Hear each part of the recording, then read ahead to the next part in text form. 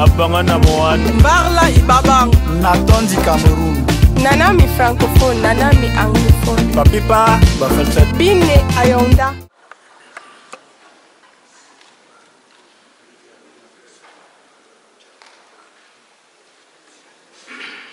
Merci, Monsieur le Président, de me donner la parole. Je tiens tout d'abord à souhaiter une chaleureuse bienvenue à tous les membres du gouvernement ici présents. Ma question orale s'adresse au ministre de l'enseignement secondaire. Madame le ministre, l'an dernier, vous avez décidé, à la suite d'une visite de travail effectuée dans la capitale économique en date du 17 septembre 2021, du plafonnement des frais d'APE à 25 000 francs dans les établissements d'enseignement secondaire public de notre pays et du remboursement immédiat du trop perçu afin de faire taire les nombreuses controverses qui avaient pris corps en la matière dans l'opinion. Décision qui a d'ailleurs été accueillie diversement par les uns et les autres. Ainsi, ces laudateurs en ont vu une mesure salutaire visant à alléger les souffrances des parents en ce moment où sévit le marasme provoqué par la guerre russo-ukrainienne. Par contre, certaines âmes averties quant à elles pensent que vous n'avez pas suffisamment questionné les réalités de nos institutions scolaires avant de vous prononcer. En ce sens que nos lycées et collèges sont certes variés et émergent dans des milieux différents, mais sont tous confrontés au manque crucial d'infrastructures d'accueil, à l'insuffisance des personnels et des ressources pour un fonctionnement adéquat. Pour contourner ces difficultés, il recourt très souvent à l'assistance de l'élite et pour l'essentiel à la contribution des parents à travers les APE. Fort de cela, ceux à effectif pléthorique entreprennent dans la plupart du temps des projets de construction ambitieux qui les obligent à lever les dites contributions afin de pourvoir leur structure en salle de classe. Ceci étant, votre décision n'a pas manqué de livrer certains de ces chefs d'établissement dont les structures ont des bâtiments en chantier à la vindicte populaire ou alors à les mettre en conflit avec les prestataires de dits projets dans la mesure où ces derniers acceptent difficilement la révision des contrats que leur proposent les maîtres d'œuvre que sont les APE. Dans la foulée, on ne peut pas aussi nier que certains esprits malins profitent de cette situation pour faire fortune de manière illicite. Ceci étant, ma préoccupation est alors celle de savoir les mesures d'urgence que vous avez prises en vue de finaliser ces multiples projets de construction restés en friche d'une part et de doter nos structures scolaires d'un minimum d'infrastructures d'accueil de l'autre. Sinon, n'est-il pas indiqué que l'État dote, par votre entregent et le soutien du Parlement, ces établissements d'un fonds spécial à l'effet de leur permettre de boucler les travaux entrepris sans mettre en mal leur équilibre fonctionnel? Je vous remercie pour vos éclairages, Madame le Ministre. Merci, Monsieur le Président. Mr. President of the Senate, honorable members of Senate, I cannot answer this question without first of all getting into history. And what do I mean by history? I want to say that why are we coming back to PTA? PTA is a subject that we have debated so long. PTA has a history. comes from the other side of Cameroon. It comes from the English-speaking tradition, which means that if anyone wants to imitate what the English people do, as far as PTA is concerned, that person has to go back and learn how we do it in West Cameroon. PTA is a voluntary association. If a school does not exist, PTA does not exist. PTA is not a lender. PTA is not supposed to lend money to a school. PTA helps the school, and it's a partner to the school. If PTA comes to a school and goes to borrow money in order that the school should pay back this money to the PTA, then the PTA is wrong. Secondly, when PTA took their money, did they see the minister? Did they consult the minister? How many PTAs am I supposed to follow to know how much money they took and how much is supposed to be returned? Why should a school leave academics that is supposed to follow to be following monies that PTAs have taken?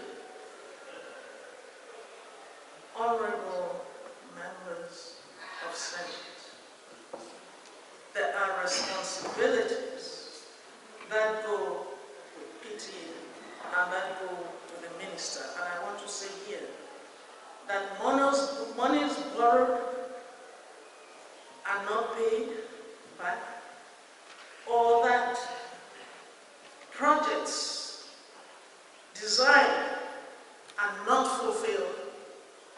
That is not the responsibility of the minister. And I want to say here that I did say that PTAs should not take more than 25,000 francs per head. That is per student. We have parents who have children in schools who cannot pay money. We have farmers who, until they have sold their crops, cannot pay money. Then we are going to deal with some schools whose PTAs will go and collect money from the bank. Tell me, how are we solving the parents' problems? President Paul Biya has talked about inclusion in the schools. Tell me how many parents are going to take money from the bank. I don't believe that senators, as you are, that you would not take into account the situation of all parents. You will be taking into account the situation of the few who have money to go and borrow and get taxes and whatever have you. I think there's something not correct. And we have said that all PTAs should toe the line. And so last year, as the senator has truly outlined, I did say it, that the ceiling is 25. And if you have an ambitious project, which is the word that you've used here, an ambitious project, make it pluriannual. That is to say, you don't finish it in 1 year, so that you're going to punish a poor parent to pay a certain amount of money. We're doing pluriannual. So this year we're going to do this. This year we're going to do this. And that year we're going to do this.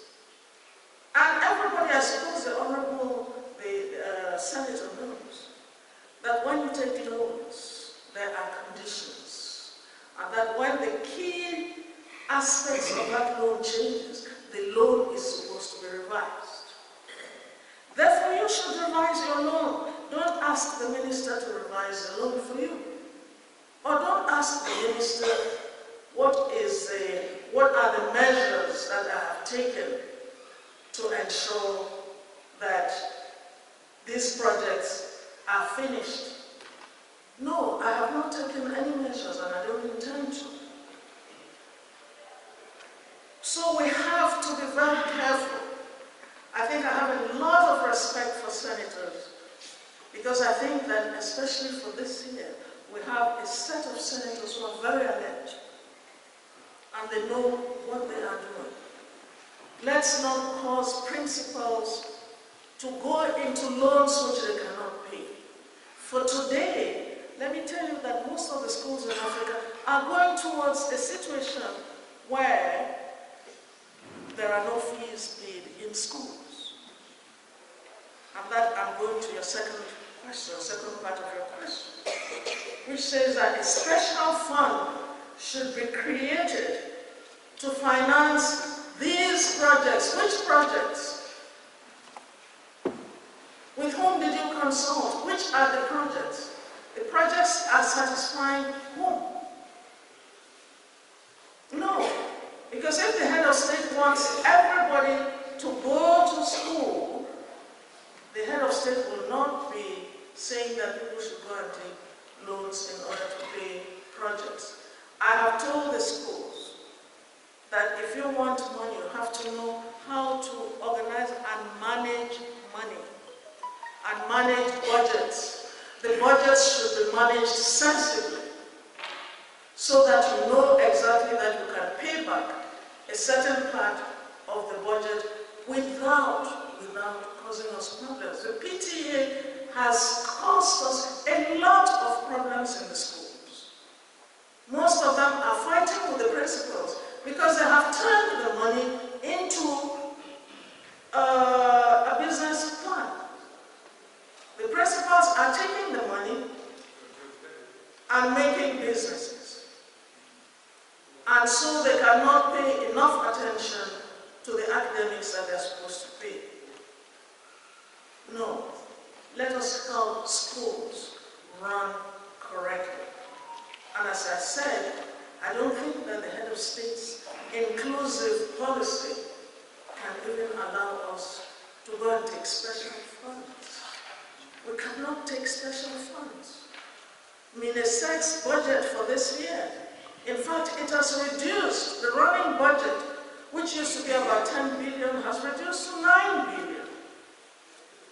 If the state had money, it would do more, because I know that it wants everybody's child to go to school, and we all do. So, Senator, I thank you very much for your question, but I think that you too have not gone far enough in looking for what the situation is. We are close to saying no fees, because we are paying 7,500 for going to school. 7,500. Where will that lead you? But that's how we are in our own environment. That's what we are capable of doing for this time. And so my answer to the Honorable Senator says, finally, should we not suggest you to ask us as the Senate to ask for a school, a special fund for school infrastructure? I don't know about you, but I would say no. Ladies and gentlemen, sir, that's the answer I have.